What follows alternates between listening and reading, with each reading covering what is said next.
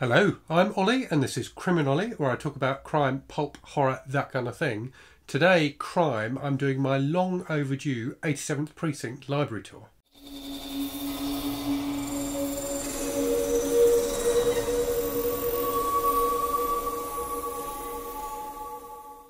So the 87th Precinct series is my favourite book series ever. I've mentioned it a bunch of times on the channel, and I did early on in the days of the channel do a top 5 of my 5 favourite 87th Precinct books. But I've never done a video kind of, more broadly dedicated to the series. And until recently, I didn't have a complete collection of paper books for all the books in the series. I've now closed that gap. The last 5 that I didn't have paper copies of, I've bought, and recently, I can't remember when I finished doing it, a year or so ago, or maybe a bit less, I finished doing a full read through of all the books in the series. And the full series, if you like, includes not just the books, so the regular books, but also a few other things which I'll talk about as we get to them. So what I'm going to do today, firstly, I'll very briefly give you a bit of an overview of the series and of Ed McBain, the author.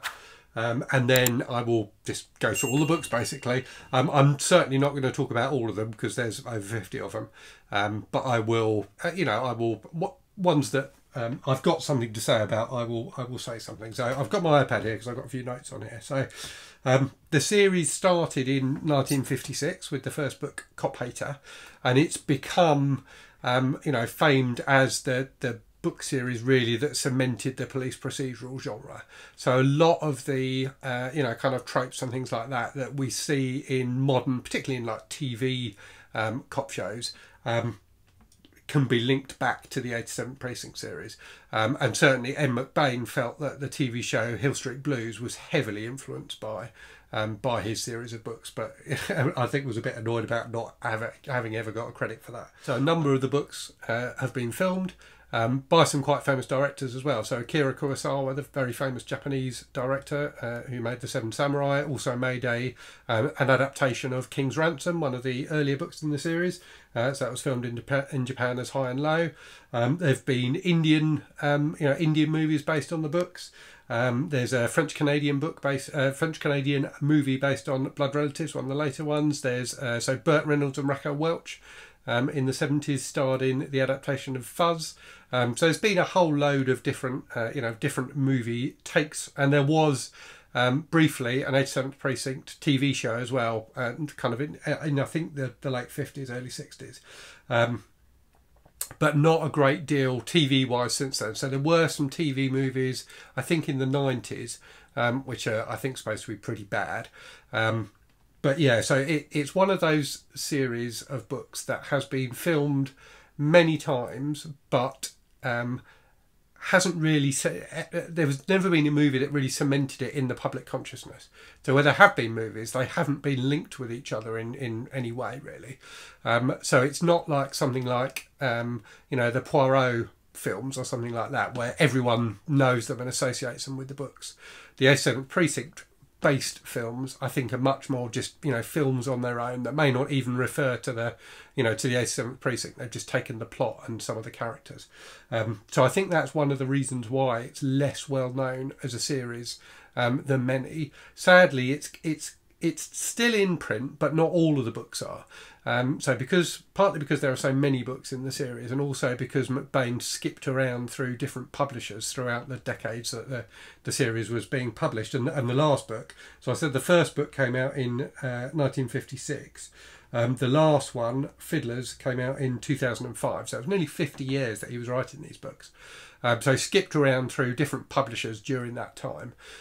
So many of the books are available through Amazon now, through Allison and Bushby, I think it's called, which is kind of their in-house publisher, but not all of them. So there's obviously still some rights issues going on with some of the books. So you can get a lot of them on Kindle, and indeed on Kindle Unlimited if you've got that and you fancy giving them a try, but don't expect to be able to read all of them. As with many long-running detective series, you don't have to read them in order.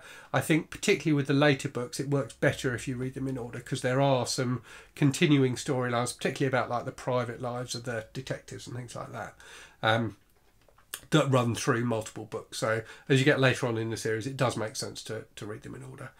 Also, like any series, you know, not all the books are fantastic. Many of them are brilliant.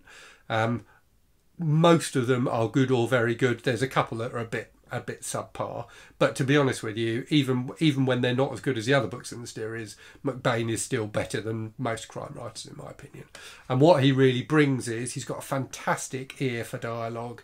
He's quite playful. He's never afraid to kind of get into the political side of things and give his opinions on things, and he was certainly a liberal.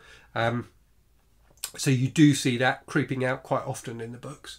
But whilst he does show the darker side of life, definitely, he's also very, very playful. So quite a lot of the books, you'll have bits where, you know, the mystery twists, you know, turns around like a mispronounced word and things like that. So he's very, very playful and always really inventive with the mysteries. So you generally feel in these books like there is an actual mystery that is being solved. And when you get to the resolution at the end of it, you kind of go, aha, right, I get it. You never feel like you've been swindled like you do with some mystery authors. You can see how he's laid the clues out and how the cops have got to that solution. So they're very, very satisfying as mystery novels. The characters are also great. So the dialogue is always fantastic, and he's very good at introducing minor characters, you know, just for a scene or two or just for one book, who, you know, you really get to know and you really feel like they are living people. But the main characters that run through all of the books are, you know, particularly enjoyable. So the main detective is a detective called Steve Carella, who McBain actually tried to kill off very early on in the series, but the publishers wouldn't have it. And Carella became, you know, the constant throughout all of the books. So I think in all of the books you get Steve Carella. You don't necessarily get all of the other detectives in every book. A lot of them are in many of the books, but I think Carella is probably the only one who's in all of them. So you get Steve Carella, you get Teddy, his wife, who's a deaf mute, who features in many of the books. They've got kids. And then there's a bunch of other detectives who you get to know. And one of the things McBain does is in each of the books, you know, he will reintroduce the detectives to you, but he does it in such a way that it's kind of fun, even if you're even if you've read all the books up to that point. He always introduces the detectives in a certain way, and you kind of get to you grow to love that. The way he describes them and things like that. So he's a really wonderful writer, very entertaining. So he's very, very funny as well, and was in fact a good friend of P.G. Woodhouse's. So before he started writing, McBain worked at a publishers in the States, or an agency, I think, and got to know P.G. Woodhouse through that. And you can see that kind of humour of the absurd does creep into the books a lot in the same way as it does in Woodhouse's work. The other thing I haven't said yet, actually, of course, is that Ed McBain wasn't his name. So he was born Salvatore Lombino, so he's the son of Italian immigrants to the States. He changed his name to Evan Hunter. I think, you know, fairly early on in adulthood, and also published a lot of books as Evan Hunter. So most famously, The Blackboard Jungle, which was very famously filmed with Sidney Poitier. He also wrote the screenplay as Evan Hunter to Alfred Hitchcock's The Bird. So he adapted the Daphne du Maurier story into the movie The Birds, and published dozens of other books as McBain as well, and also published under other pseudonyms. So early on in his career, he wrote a few kind of juvenile science fiction novels, for example, and he wrote other crime novels under other names as well, many of which have subsequently been republished under the Ed McBain name, and that's certainly the name that he's best known for. And as McBain, as well as writing the 87th Precinct series, he did another series, the Matthew Hope series, which is about a lawyer in Florida.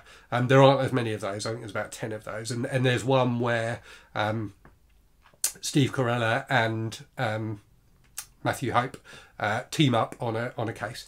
So that's quite fun. So he did combine the two series towards the end. So yeah, that's it really. As I say, one of my favourite series ever. I've loved these books since I first read one. I first picked one up in a charity shop when I was a teenager, and gradually, you know, picked them up over the years since then. When I had my big, terrible sell-off when I was in my 20s. I got rid of all of the ones I had, and since then, now I've got a bit more room and a bit more money, I've gradually built my collection up again to the point now where it is complete. It's not perfect, so there are certainly some of these which I would prefer to have other editions of, and maybe at some point I'll do that. But for now, I'm pretty happy to have all of them. So that's the kind of background. I've gone on for ages. So let me now go through the books. So I'm going to show you all of the books in order. There's a few that I've got multiples of, so we'll show you both copies. And as I say, a few of them, not all of them, but a few of them I'll probably say a few words about as well. So if we go to the start then, so the first book, Cop Hater. So this is a rather nice vintage edition of that book, which I got. I can't remember where I got this from, but yeah, it's a very nice vintage edition of Cop Hater. I've got to figure out where I'm going to put these. This could be interesting. We might end up with piles of books falling over as usual. I've also got a slightly newer Penguin edition of Cop Hater, which I had before I got the nice old one. The second book then is The Mugger. So this is again a Penguin, UK Penguin edition. Then we've got The Pusher. So this is a slightly more vintage Penguin edition. So I've got a few of these green spine Penguin crime editions, which all have fantastic covers. I really love the design of that cover. This one, the next one, The Con Man. So another nice Penguin green spine edition. And then Killer's Choice, similarly a Penguin. And Killer's Payoff. And then we have another Penguin one, so this is a more modern Penguin one, so Lady Killer. Right, I've got a string more Penguins here, one of which has got a fantastic cover. You will know it when we get to it. So there's another one, Killer's Wedge. And as you can see, these are all, I didn't say that before, these are all small books. So this one is 140 pages. So you can easily polish off an 87th Precinct mystery on a long train journey. They are wonderful for that. He is very good at being succinct, but still leaving you feeling like you've had a full meal, if you like. But he doesn't waste his words at all in these books. So next one then is Till Death. You can see another one with a very similar cover, King's Ransom. So this is the one that was filled by Akira Kurosawa. So it's about a kidnapping gone wrong.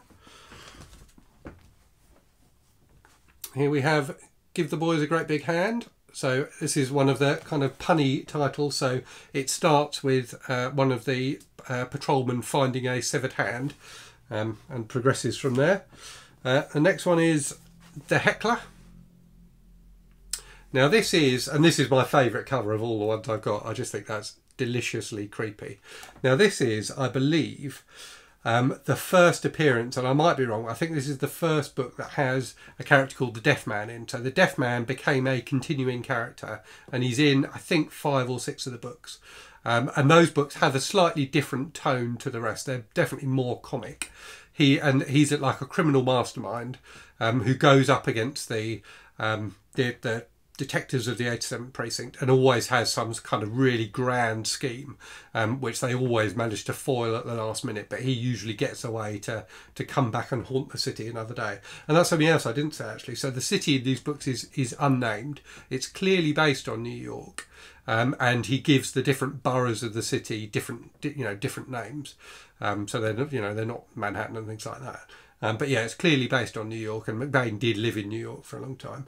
But yeah, it's not named as New York. The other thing you can see in this one, which is I just noticed as I flipped through it, which again is typical of these books, is you get things like this. So you get like photographs of the evidence and that kind of thing, and report sheets that the detectives have filled out, diagrams and things like that. So he really immerses you in the process of detective work and police work, which is always great fun. Okay, so moving over to some Pan editions now. So the next book in the series is See Them Die. And then we have a more modern Pan one, Lady, Lady, I Did It. This is one of the ones that where the mystery resolves around a misunderstanding of something that's been said in a rather enjoyable way.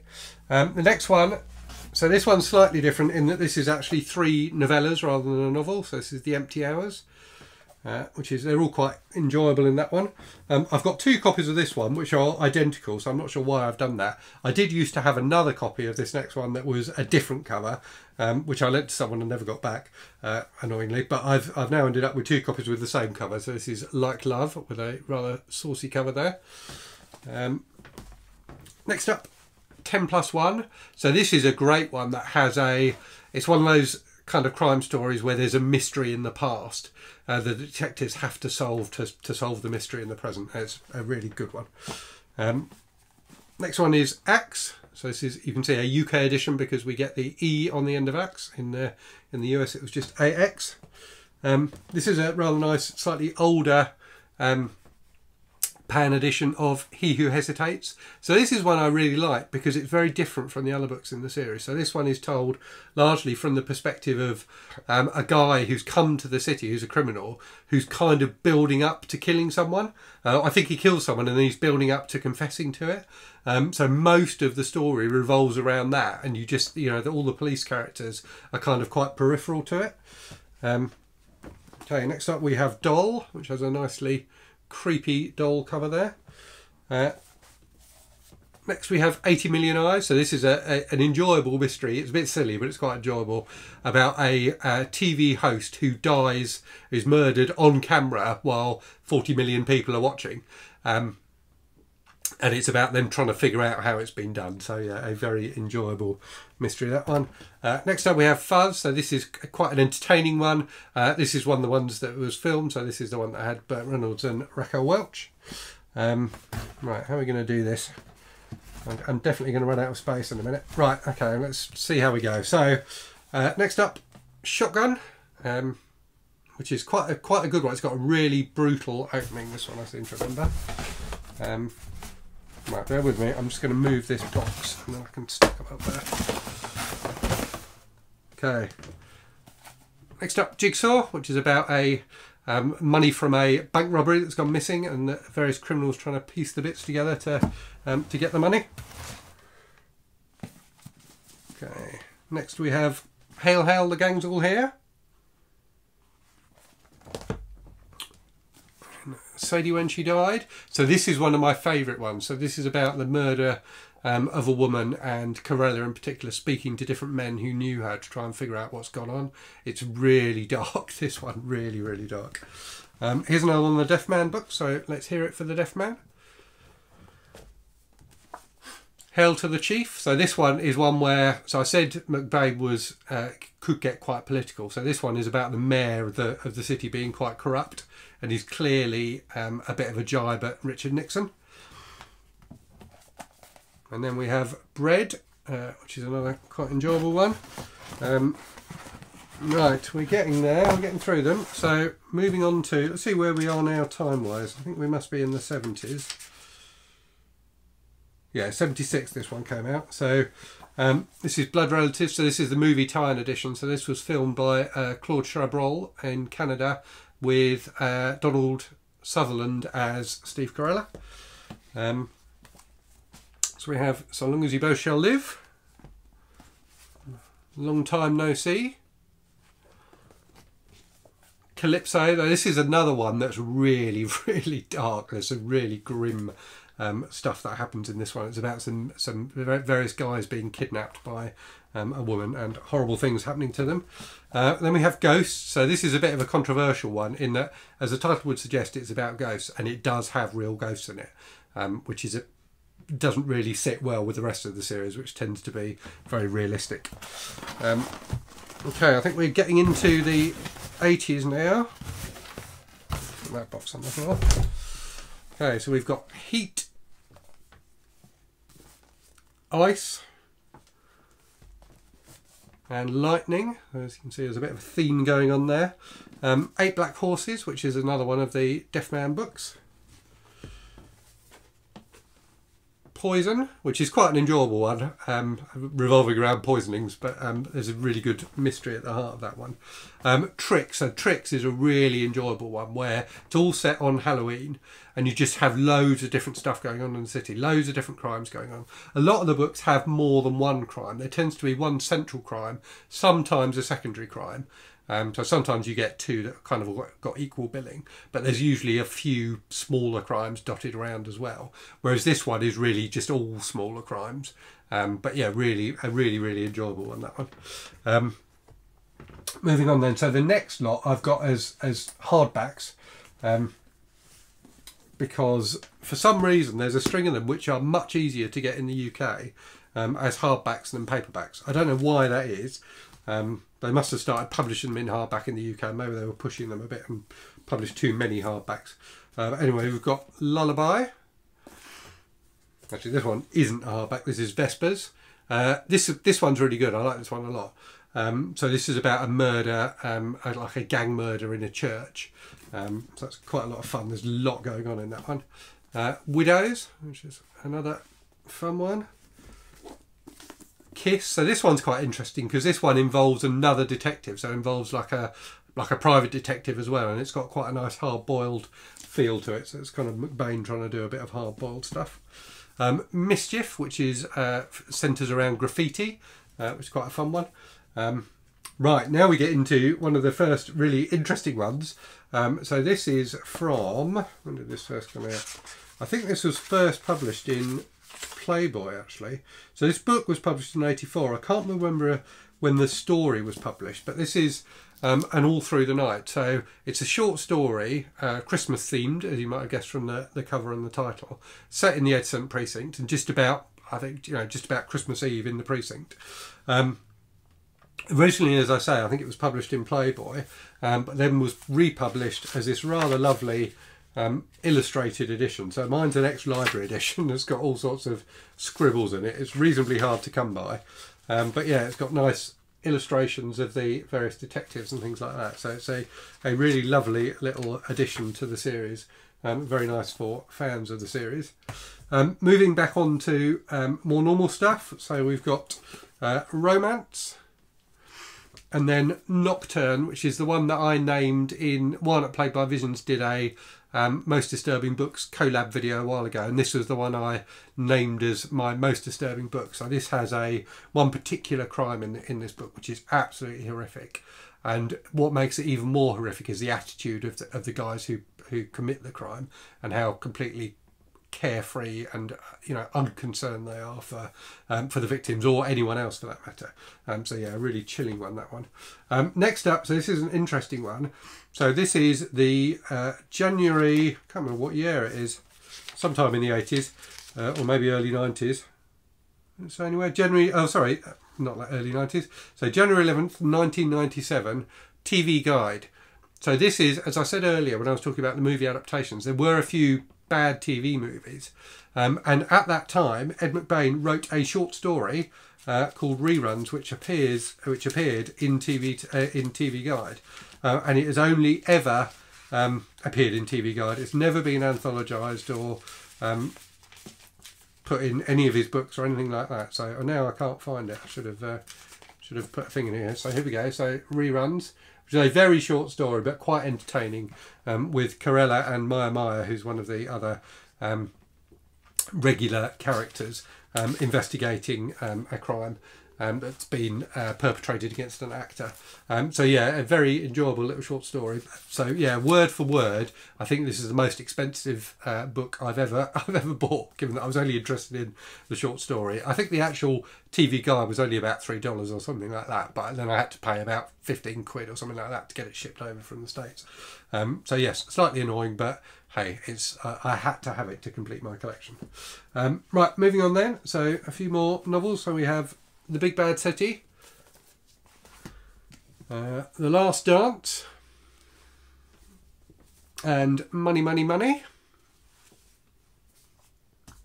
And then Fat Ollie's book. So Fat Ollie is a continuing, or he's not in all of the books, and he only appears kind of, I think, about midway through the series, and then he's turns up occasionally. Towards the end of the series, he is in every book.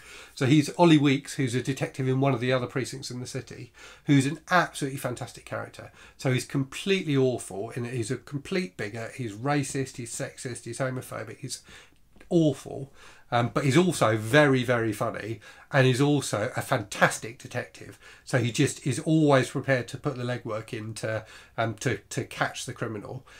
So he gets involved in quite a lot of the 87th Precinct cases, and has become probably my favourite character in the series, not least because of his name. So in this one, he's written a book which he loses the manuscript for,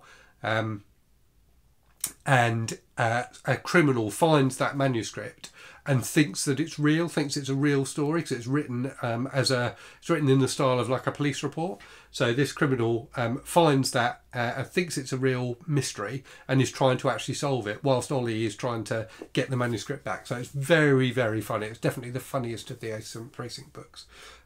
Really, really entertaining. I really love this book. Okay, so next up, we are nearly at the end. We have The Frumious Bandersnatch, which is one of the less good ones in the series, but still quite entertaining. Then we have one that I do not have a paper copy of, because you cannot have a paper copy of it unless you print it out yourself. So this is it's kind of half a short story called Love or Money.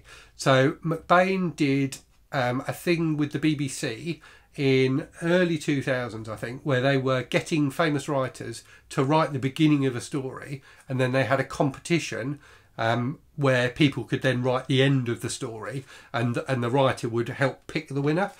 So he wrote the beginning of one called Love or Money. I will try and find a link to it and put it in the description for the video, so people have that. But yeah, it's incomplete because it's deliberately only half a story, but you still have to read it if you're a completist.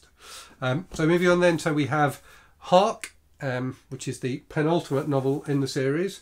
Then we have one called Only Hate, which is a novella which is in this collection that McBain edited called Transgressions, which has also got people like Joyce Carol Oates, Stephen King, John Farris, Lawrence Block. So some really good writers in here, and I do need to read the rest of this collection. I've only read the McBain one so far. So Only Hate is a really interesting story, and it's kind of his response to 9/11. So yeah, a very interesting one. And it must be said as well that Money, Money, Money ends with which was written, I think he wrote it in 2000, and it was published in the autumn of 2001. But it ends with a terrorist attack, a Muslim terrorist attack on an opera house. So McBain was completely freaked out, I think, by the fact that it was published just before 9/11. I think he was actually on the road doing the book tour for it when 9/11 happened.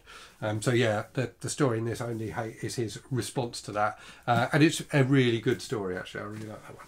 And then the final book, which is wonderful, is Fiddlers. So I don't know if McBain knew. So he had been ill. He'd had various health problems later on in his life, including throat cancer.